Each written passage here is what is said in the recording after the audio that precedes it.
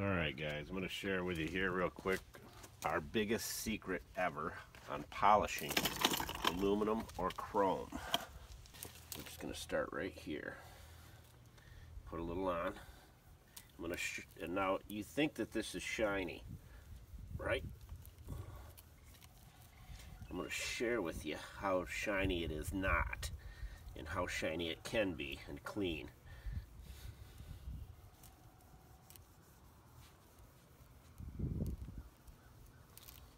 Takes a little elbow grease. Now it looked really clean to you, right? Nice and shiny. Watch this. Keep your eyes peeled. This is the trick way to do things. We've never shared this recipe of polishing with anyone other than inside our own business here. Watch this.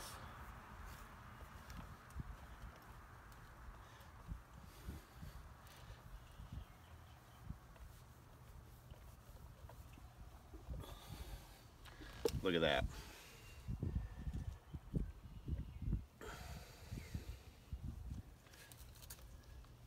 Now, like I said, it takes a little elbow grease, but look how shiny it is right in here.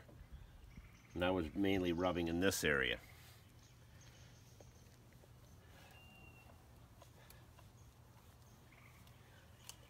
Now that's the sun's hitting that. That's blindingly shiny. We come up with this by accident one day. First one is Eagle 1 Original Nevr-dull wadding polish. Okay. You take this piece of that out,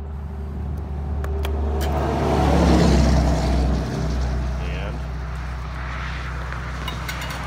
the other secret is Mother's mag and aluminum polish.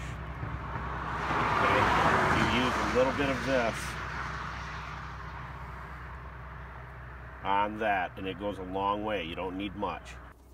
And you can use it on chrome. Say you got some bugs or something on the front of something, or you just want to shine it up even more.